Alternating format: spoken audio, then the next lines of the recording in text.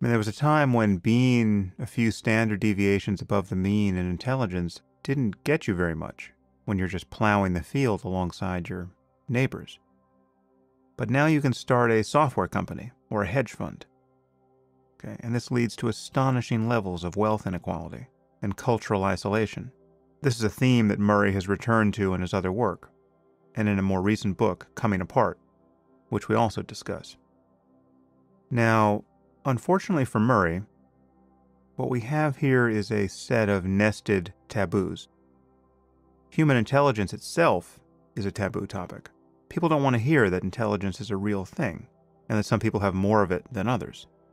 They don't want to hear that IQ tests really measure it. They don't want to hear that differences in IQ matter, because they're highly predictive of differential success in life. And not just for things like educational attainment and wealth, but for things like out-of-wedlock birth and mortality.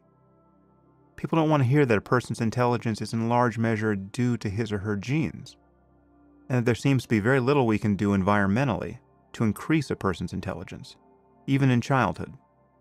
It's not that the environment doesn't matter, but genes appear to be 50 to 80% of the story. People don't want to hear this. And they certainly don't want to hear that average IQ differs across races and ethnic groups.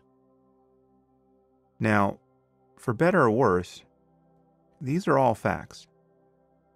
In fact, there is almost nothing in psychological science for which there is more evidence than these claims. About IQ, about the validity of testing for it, about its importance in the real world, about its heritability, and about its differential expression in different populations. Again, this is what a dispassionate look at decades of research suggests.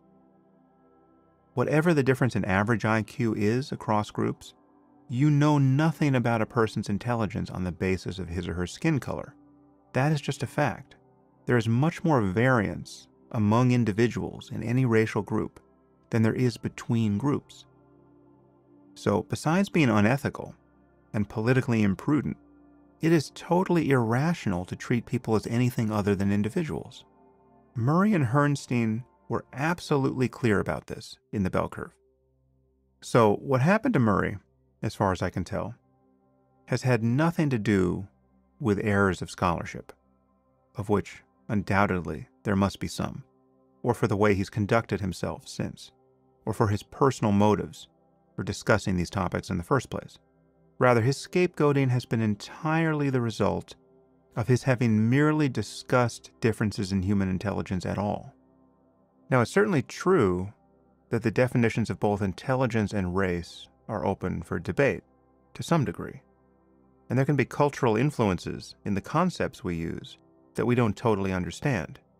But the efforts to invalidate the very notions of general intelligence and race have been wholly unconvincing from a psychometric and biological point of view, and are obviously motivated by a political discomfort in talking about these things, on points about which there is virtually no scientific controversy.